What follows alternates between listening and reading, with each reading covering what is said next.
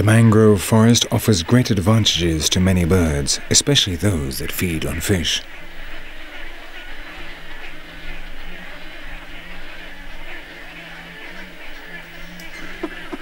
In a world surrounded by water, the mangroves provide vantage points where they can nest without fearing the land predators, and all around there are fish, invertebrates and small reptiles with which to feed their chicks.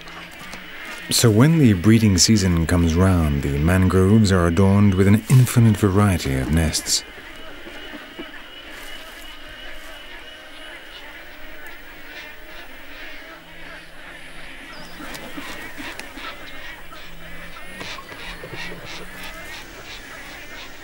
For the American jabirus, the mangrove boughs are impregnable fortresses in which to guard their chicks.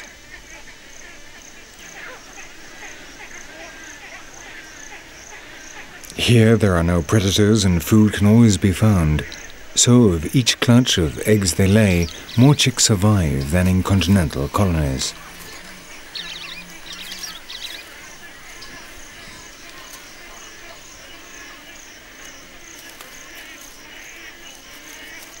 In an apparent paradox, this ecosystem, which would appear at the very limit of the ecologically conceivable, is now being revealed as a rich, diverse world where animals and plants develop in their thousands, free from the usual interference from man.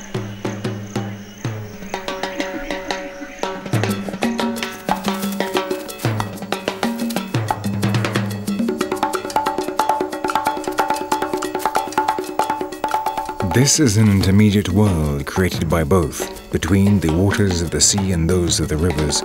A hybrid world which requires major osmotic adaptations, but in compensation offers almost inexhaustible food and shelter. The mixture of fresh water laden with new nutrients and the salt water that gives rise to sedimentation favors the increase of the invertebrates and fish, and this makes the austere wetlands and coves of the mangrove forest a meeting place for thousands of aquatic birds that come here each day to partake of the feast.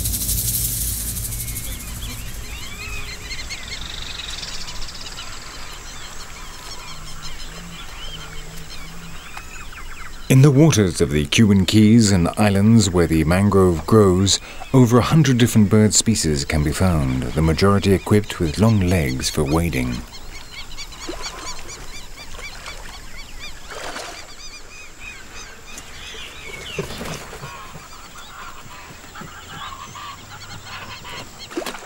Each species has a beak specialized in catching a certain type of prey, so competition among them is reduced to the minimum.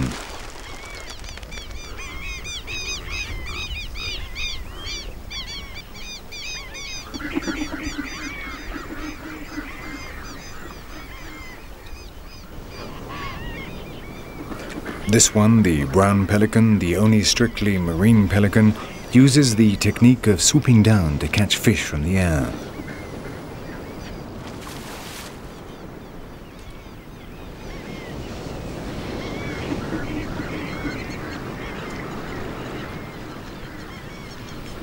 Others are much more sophisticated and have prodigious beaks which are the result of millions of years of adaptations in order to filter the water.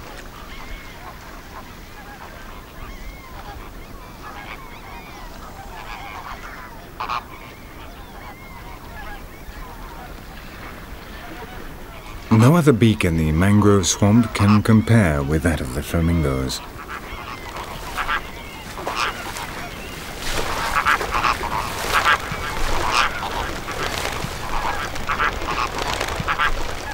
Attracted by the microscopic crustaceans that proliferate in the brackish waters, thousands of them come to the mangrove swamps.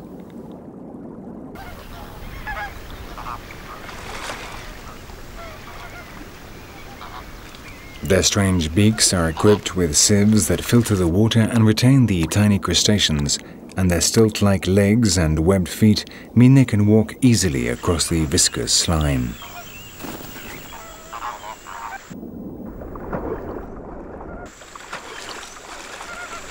Just a few decades ago, flamingos were very numerous in Cuba, but humans have destroyed the majority of their breeding colonies, and the last specimens today hide in the mangrove forests of the main island, where inaccessibility has become their greatest ally.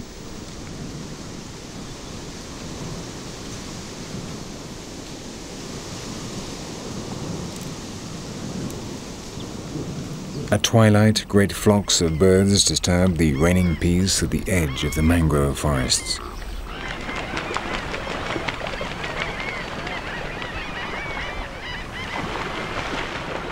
The outer edge of this inhospitable ecosystem, where the aquatic birds gather to eat, is the best known and most tumultuous region of the mangrove forest.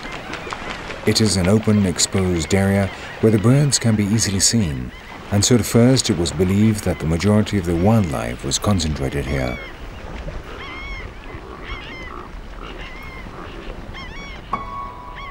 But the impenetrable interior of the mangrove labyrinth hides shy, fascinating surprises.